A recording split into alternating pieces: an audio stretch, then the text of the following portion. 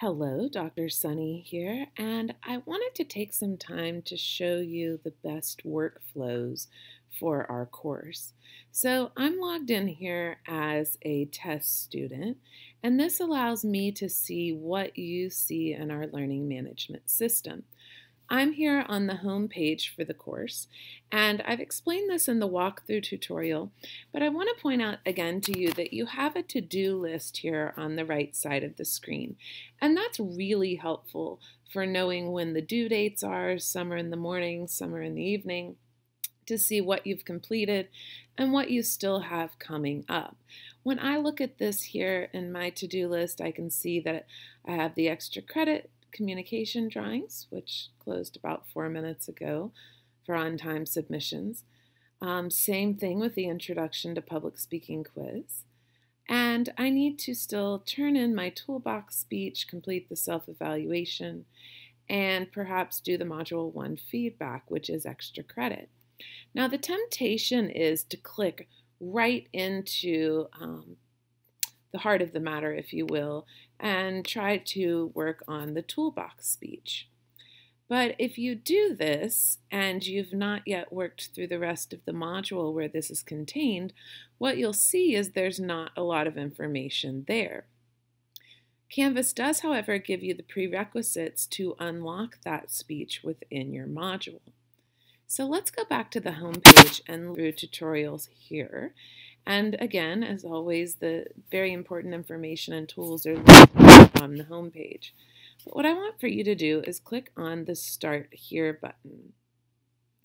And this is going to take you to the start of the first module, the Introduction to Public Speaking module.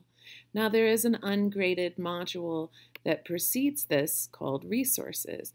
And here you have an FAQ where you can see answers to frequently asked questions, or you can post non-personal questions to the class. There's the toolbox, which will also be reviewed as the first item in the first graded module. There are reports, which is a place for you to submit errors or issues that you have going in the class that are of personal nature. And then there are some links to my professional social media accounts. So once you know that those resources are available, you can go ahead and close the resources module. And let's instead focus on the toolbox module. So you'll see here on the right a green arrow. What this means is I have viewed this item in Canvas.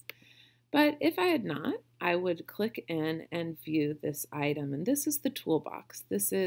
There are a lot of helpful tools in here on how to get started in the course, how to perform lots of technical skills such as how to use Canvas, how to use the online tutoring, how to upload to YouTube, how to change your privacy settings so we can see your videos. And it also gives you a rundown of what you need to accomplish this week in the module. There are instructional videos that I've created and inserted to try to guide you along the way. This toolbox module will always be available to you at the top of the modules page. So if you need to come back and reference a lesson or a tutorial, it's very convenient and easy for you to do so. Once you've reviewed all of this information, then at the bottom of the page, you're going to click Next. This will take you to the syllabus for our course. And I'd like you to take some time to review the syllabus, both the policies, but also these advice from future student videos that I've included, which are going to give you a much more accurate view of the course from a student's perspective and suggestions on how to be successful with the syllabus policies. After you've read through the syllabus, which again you can always come back to using the left menu bar here in Canvas,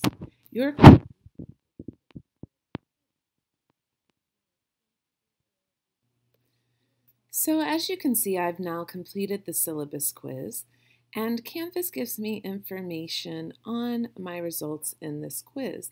I can see that I took 3 minutes to take the quiz, and my score was 95 out of 100. One thing that you might find useful when you are taking these quizzes, if you miss an answer, often I've given you a comment on that answer and why it's not correct. And this can help you sort of learn from your mistakes and make sure you have the right information. Now that I'm finished with that quiz, I'm going to click Next and move on through the module. And what I get here is the first chapter that you are assigned in the Introduction to Public Speaking and the Public Speaking Project. And I've embedded this as a PDF that will load in Canvas and on your phone.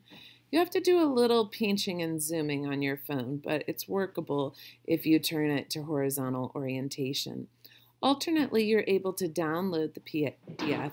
And remember, you can always go back into the syllabus and you can directly link to the online site for the text, thepublicspeakingproject.org, if this doesn't work for you in this context.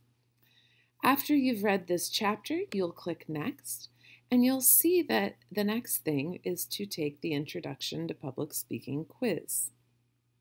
So again, I'm going to click Take the Quiz. And I'm going to begin taking this quiz. And this format is something you will see often in quizzes in this course.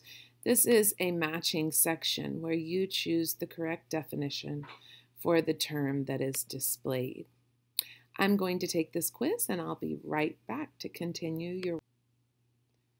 So you can see that Susie's student didn't do so well on this quiz, 40 out of 100.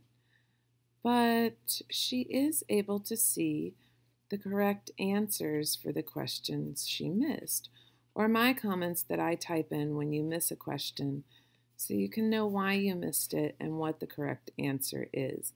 Sometimes I even link you back to the Public Speaking Project to show you where that information came from.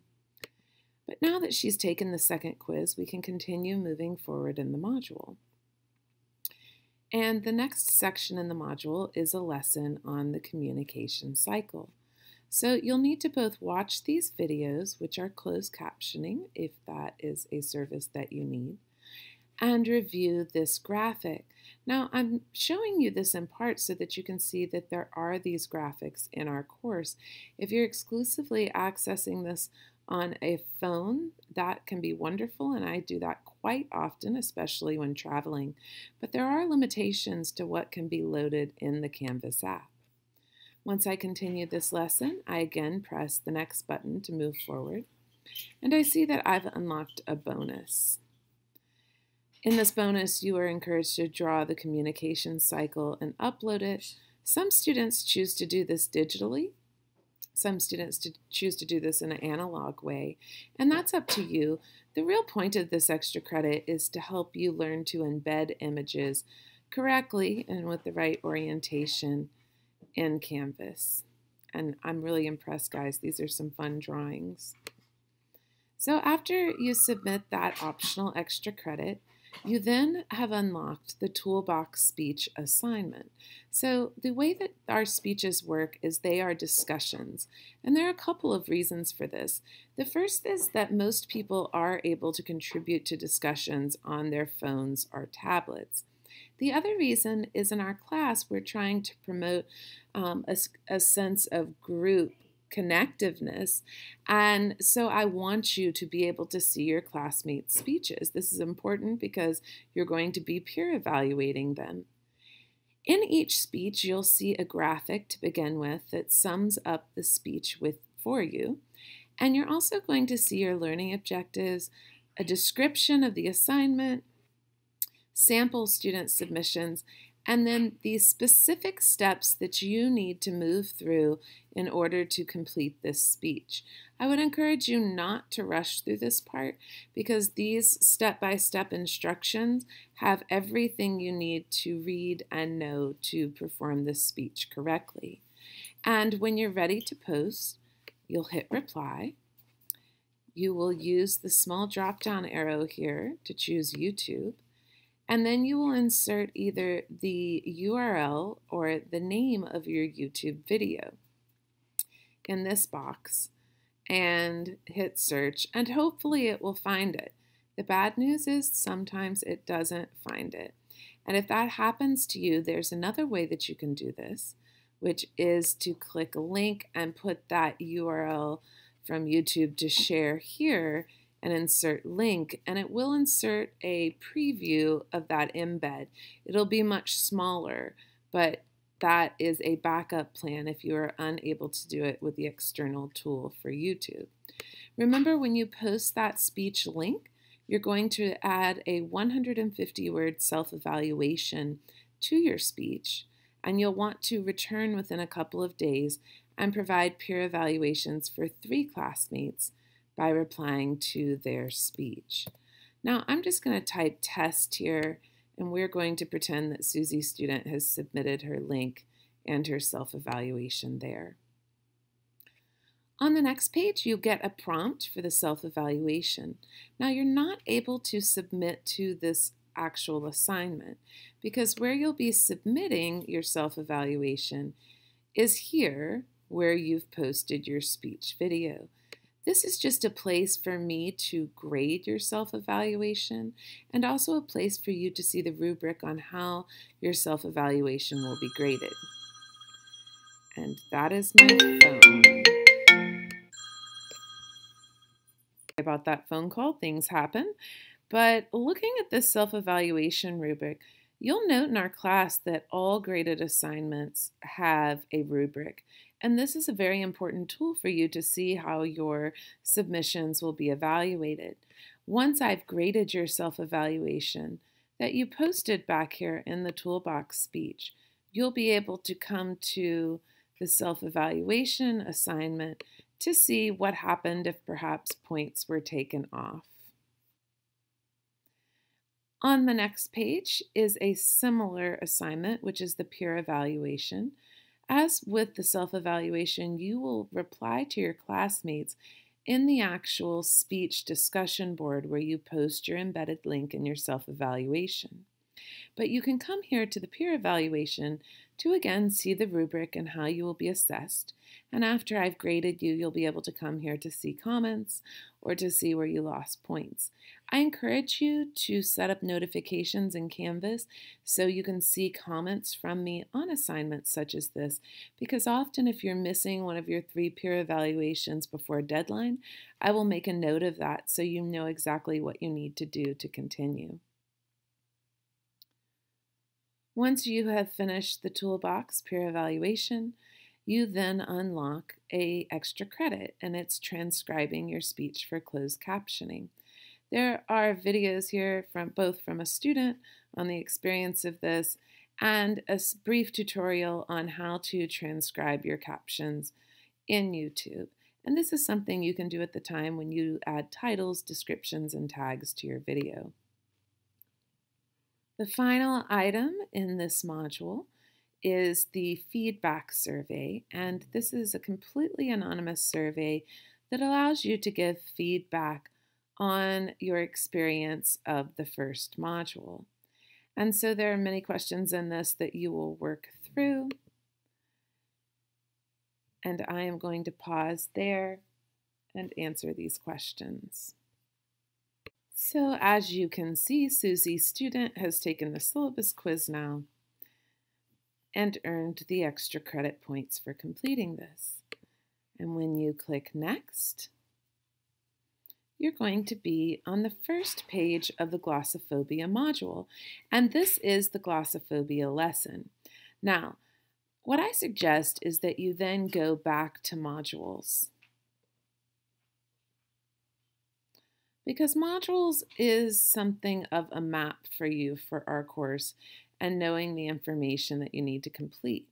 Once you've completed a module such as the first one, you can shrink it down. And you'll see a check mark here, completed all items, which is good because that is a prerequisite to the glossophobia module. So one thing I recommend to you if you are unable to see materials in a module is to confirm that you have completed everything in the preceding module. And as you can see here now, the process is repeated, starting with the lesson, the discussion post, a reading, and a quiz. All of these things are required. It's required you complete them before you can continue moving forward and seeing the information in your glossophobia speech. For these reasons, I recommend that you definitely make a plan for time management in our class because with these speeches, it's not enough just to unlock them by the day of the deadline. You're going to need several days to feel confident about writing, preparing, practicing, and recording your speech. And also the process of uploading and embedding the link, which for many of you might be new, but even for people who, for them, that's old hat, already know that uploads can take quite some time. I hope this has been a helpful walkthrough through this modules. One other note, you can click on grades and you can follow your grades in the course. And I'd like to show you on this, if it will load,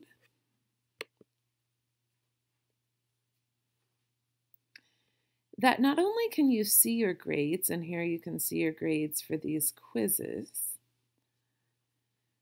but you can also see comments from me on anything that is a comment included with your assignment. This becomes especially helpful in speeches where I often leave comments to students even before deadline, trying to help you complete all of the work on time.